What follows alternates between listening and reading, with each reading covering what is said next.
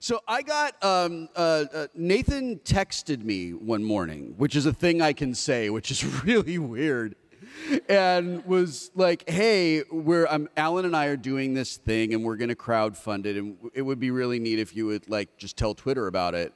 And my response was, "You don't need me, Nathan. Like you've got this." And like we all need a little Will inside. 45 minutes later, when it's blown through whatever their funding goal is, I texted Nathan back and I was like, "Congratulations. Do you still want me to do it?" And he was like, "That would be great if you did." So I did. And then months went by, and now everyone I know is working on Con Man. And I'm getting sadder and sadder.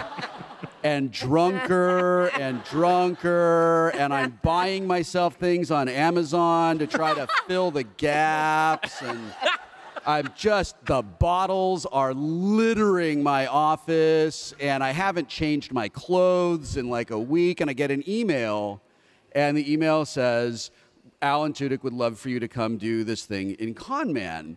And my response was, "What's Chris Hardwick doing that he wasn't available?" All right.